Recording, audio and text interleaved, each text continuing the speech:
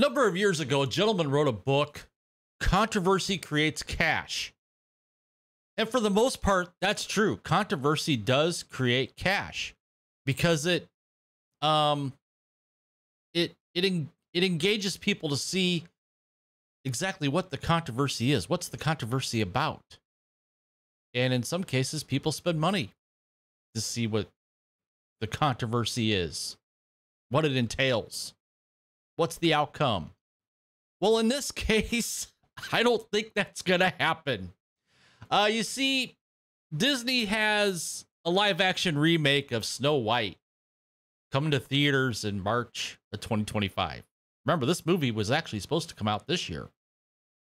But due to some controversy created by its star, Rachel Zegler, Disney had to do a number of reshoots, push the movie release date back, and a teaser trailer was just released in conjunction with D23. Well, that trailer, since its release 4 days ago, I mean, this is even worse than when I posted my video just this past Sunday with the teaser trailer, where the ratio was oof, but now the ratio is big oof. In fact, if you look right now over on YouTube, it's 65,000 likes to 474,000 dislikes with 6.3 million views. This movie's not going to make any money. The controversy surrounding the movie is not going to create cash for Disney.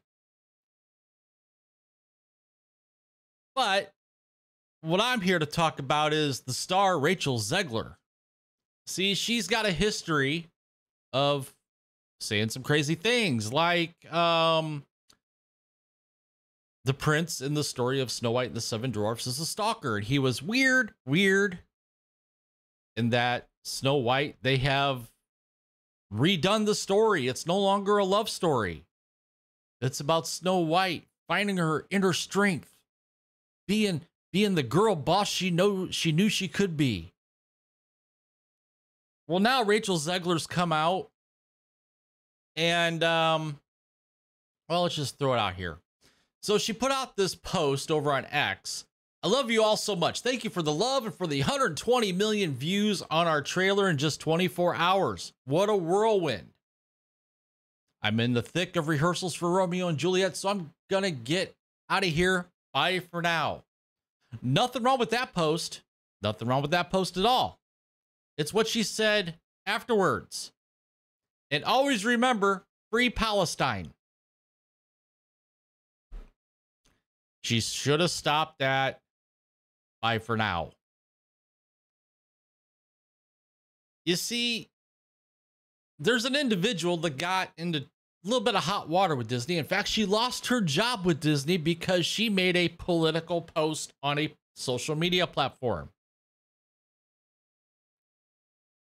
And here you have, again, an individual making a political post on a social media platform that just happens to be in a Disney project. So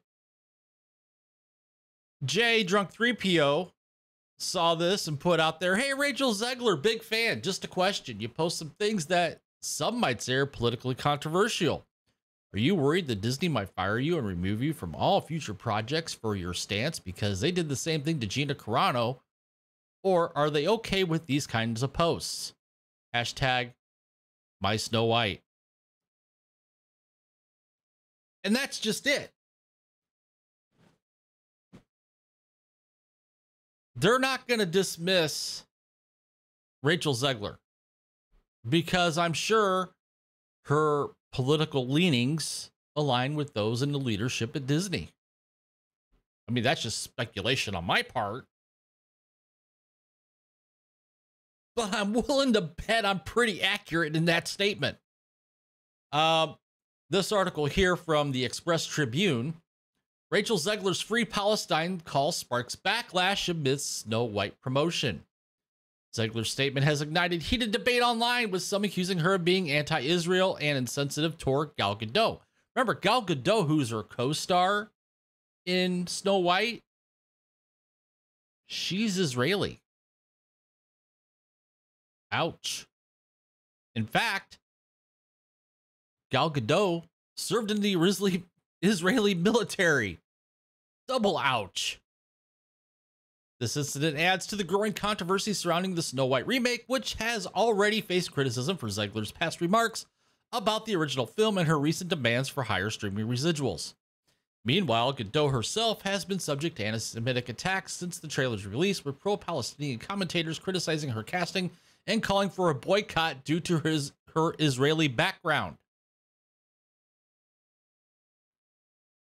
I want to talk about awkward. This controversy underscores the challenges faced by Hollywood navigating sensitive political issues, especially in an increasingly polarized climate. It also highlights the potential pitfalls of social media activism, where well-intentioned statements can easily be misinterpreted or weaponized. As the film's release date approaches, Disney will likely face increased pressure to address the controversy surrounding Zegler's comments. Whether this will impact the film's reception or Zegler's future with the studio remains to be seen. Well, needless to say, Rachel got roasted.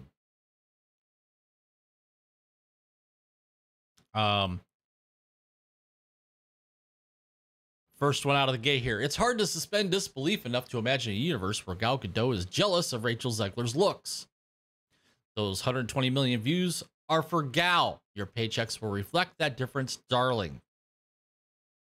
Of course, this person here supports Rachel. We love you, and you'll do amazing for Romeo and Juliet. Heart emoji. Always remember, Palestine was freed 76 years ago. Can't wait to see Gal Gadot. You, not so much. You're a DEI hire. Can't act for shit.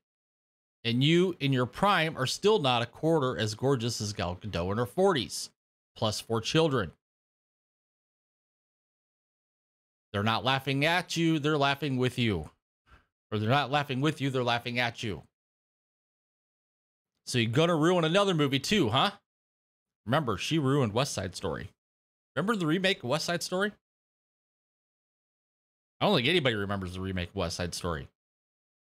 Remember the original. So glad you tanked the box office at Bob Iger.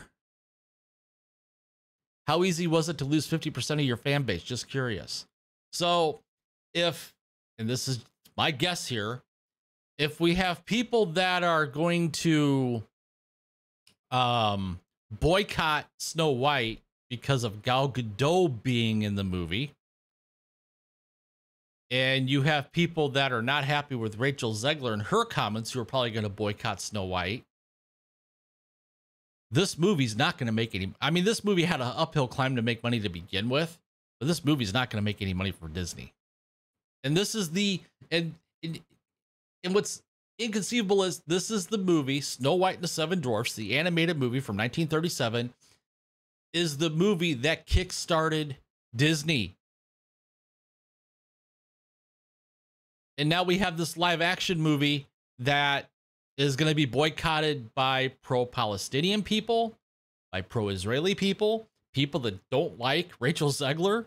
This movie doesn't have a chance in hell of making any money at the box office. So there you go. Rachel Zegler opens her mouth, inserts foot again. So what do you guys think about this? Comment in the comment section down below. While you're at it, please take the time to smash that like button, subscribe to the channel. Doing those 3 things helps get my videos promoted on YouTube, helps out the channel greatly. If you're new here, thanks for stopping by. Thanks for watching. If you're a returning viewer, thank you for stopping by and watching. Appreciate everybody that takes the time out of their day to watch my content. Hit that notification bell so you don't miss a video. Share this video out there with your friends and family. And with that, I will see you guys in the next one.